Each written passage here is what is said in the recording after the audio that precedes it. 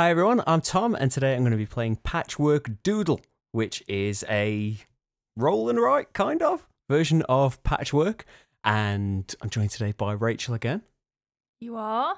And we are going to be playing this, but you can play along with us if you would like. It's a game for 1 to 6 players, but really, there is a plus next to that in the rulebook, as many people could play this at once as you like. So all you need to do is, you need a 9x9 grid. You could print this if it's available online, but you need a 9x9 grid. You might need to draw some things for the special powers that you have.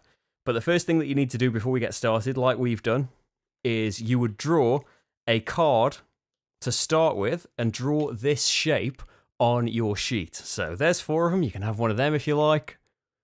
And you can pause it, can't you? I don't need to leave these out for too long. There's some more possibilities you could start with, or you could start with those 2 as well. So pick one of those, draw it anywhere you like on your sheet, and you can just draw in pencil or whatever if you like, or you can be as colourful as you would like to be.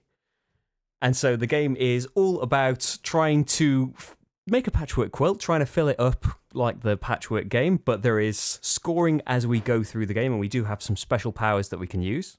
So the rules for drawing the patch: you can flip it, you can rotate it anywhere you like, you can't overlap something else, you can't draw it outside the boundaries, you know, there's standard stuff. And you never have to draw a patch either, it's optional, you can just skip the turn if you want to.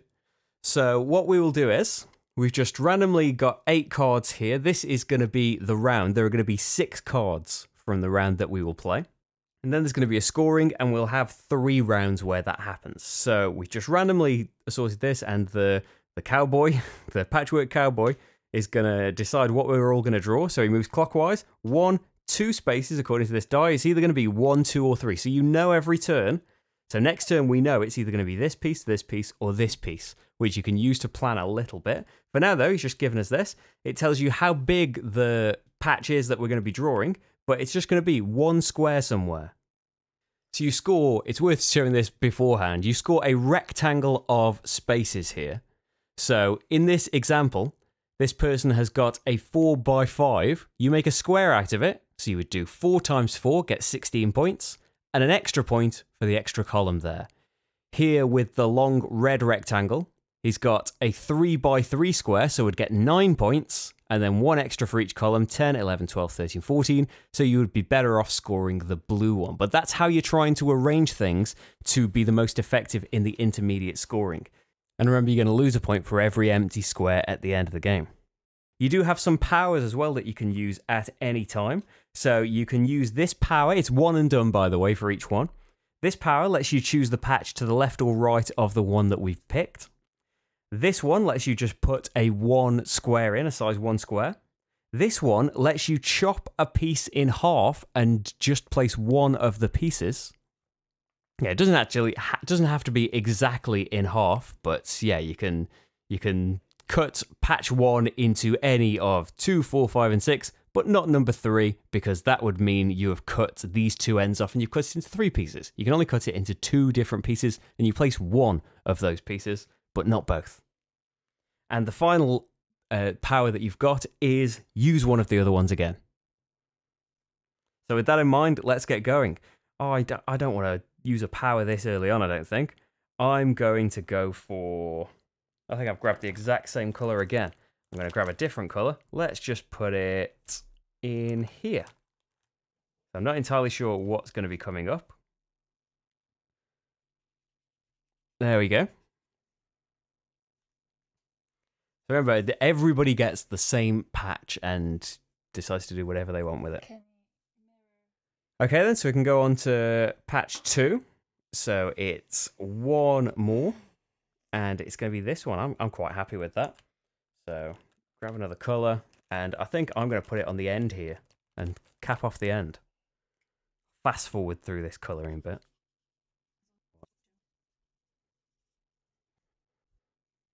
Okay, there we go. So that's another piece done. That's 2. Roll the die again for him. The next one again. Okay, so where would be good for this? And you can, grab the card and stuff and have a look. What if we did some big stairs up this way? So let me just rotate it so I'm drawing it right. Do up there. and there, and then there. Okay, and go on to the next one. So, he's going 2 this time.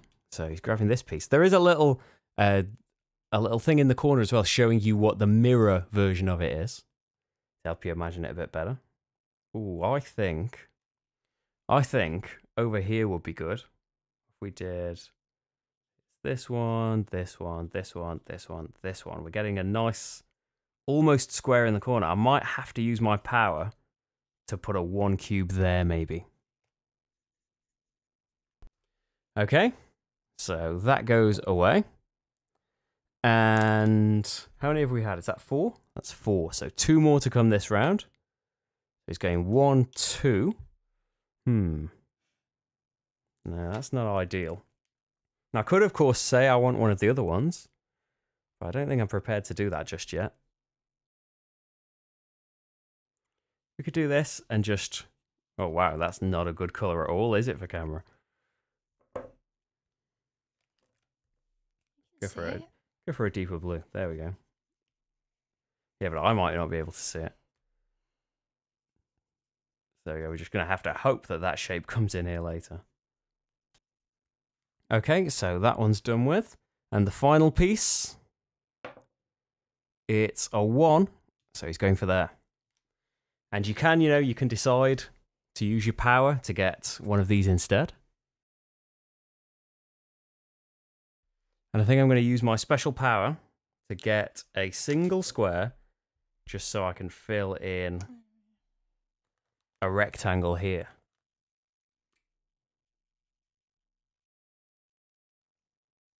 And Rachel's just copying my idea. I am indeed.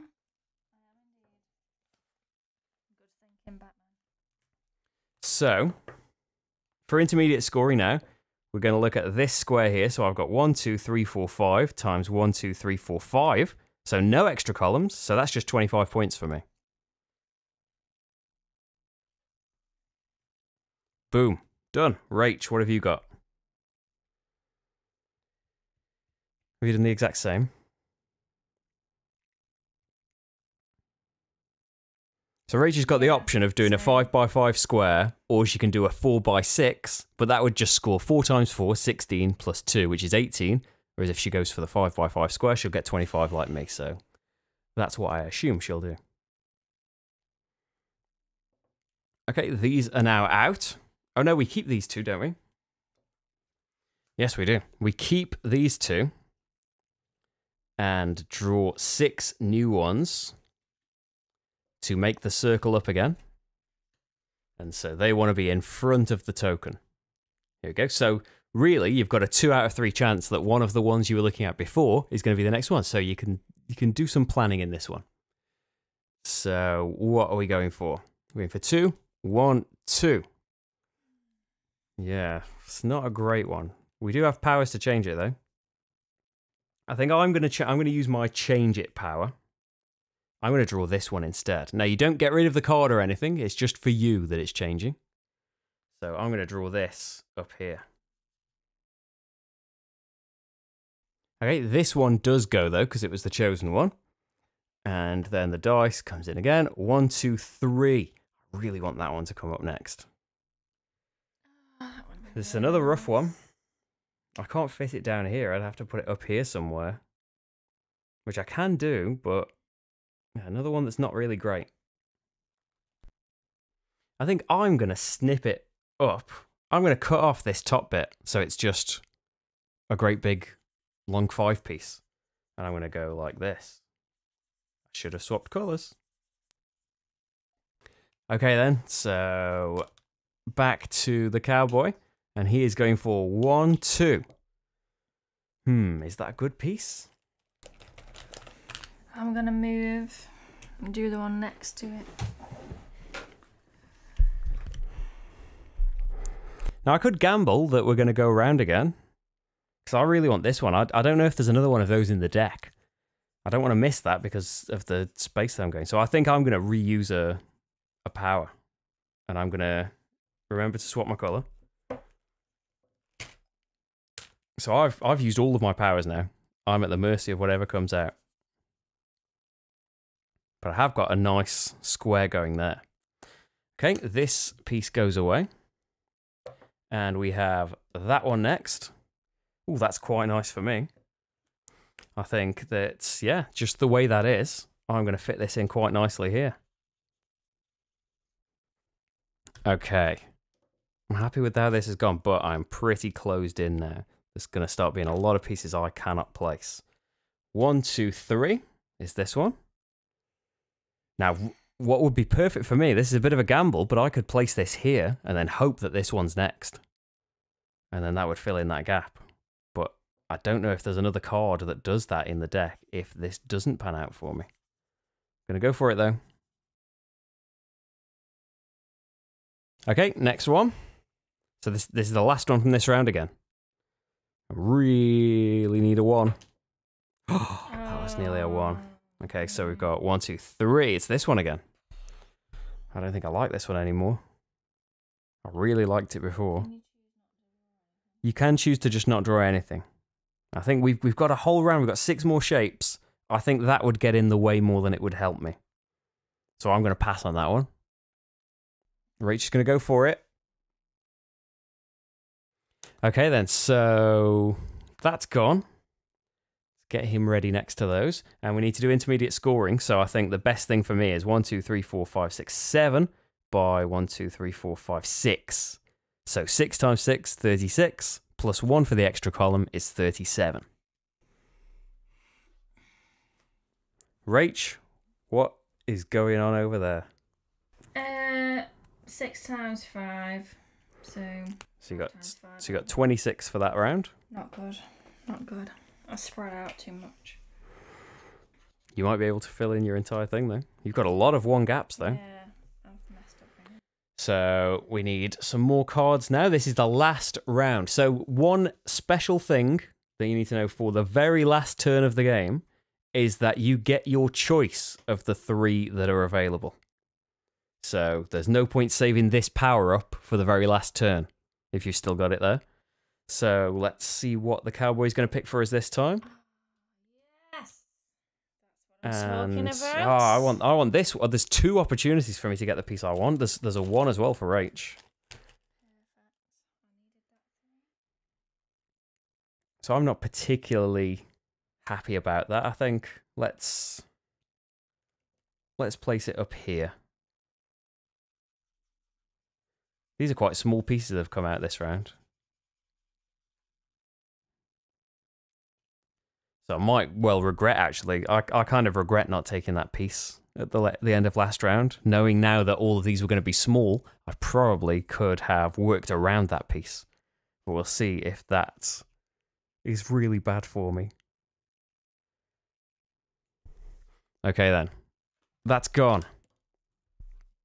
Next up. Cowboy says that one. So I think I'm just worried about where I'm placing here for cutting this off. If this comes out, I kind of want to be able to place it because it's a lot of things to fill in.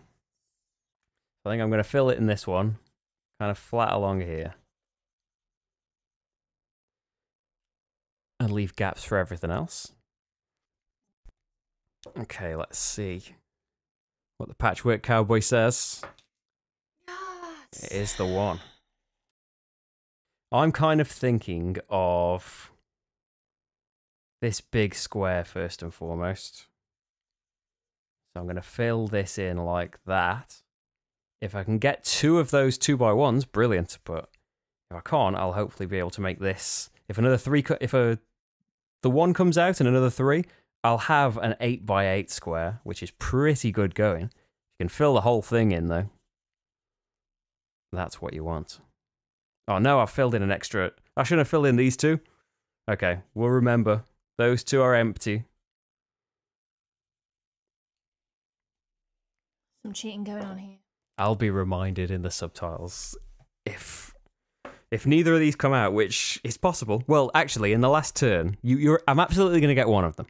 Because even if they don't get rolled, in the last turn you get to pick out of what's available. So he goes away. We roll 3. 1, 2, 3. Brilliant. So I'll just have that as what I just did by mistake.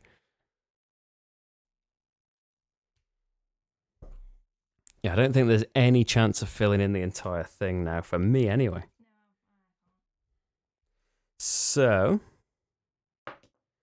we have 1, 2, and you're going to get the pick of one of these for your last one. You've still got a power. So I'm kind of thinking my last choice is probably going to be that. Is it, though? Yes. Yes, it is. Okay. Last one. No, it doesn't matter. We don't need to roll. So you get your pick of one of these 3 because it's the very last turn of the game. So make your choice. I think I'm gonna abandon this gap in the corner here. And peach was probably not a great choice. It's filled in though, I promise. And there we go. So my final thing, I think me and Rachel have got the same thing. We've got 8x8s, right? I know you've got a 9x8. Because Rachel's just got one column that doesn't count. So Rachel's got a 9x8. So 8 times 8 is 64 plus 1. Rachel's got 65 for her last round. I have got 8x8. So that's 64. Minus your empty spaces. I've got 2, 4, 6 empty spaces. 1 point for each empty space. And so I've got 64, 71, 101, 126. 120 is my final score.